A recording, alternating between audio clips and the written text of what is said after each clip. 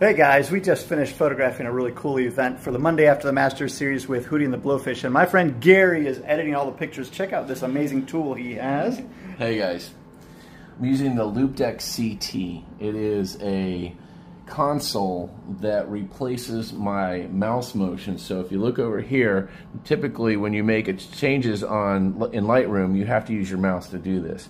The Loupedeck CT actually gives me the ability to change things like color temperature, shadows, exposures, highlights, blacks, and all sorts of settings that I custom set it to do. And using this, we can burn through editing photos really, really quick because our clients want them right now, right away, and that's what we do. Hey guys, we just finished photographing a really cool event for the Monday After the Masters series with Hootie and the Blowfish, and my friend Gary is editing all the pictures. Check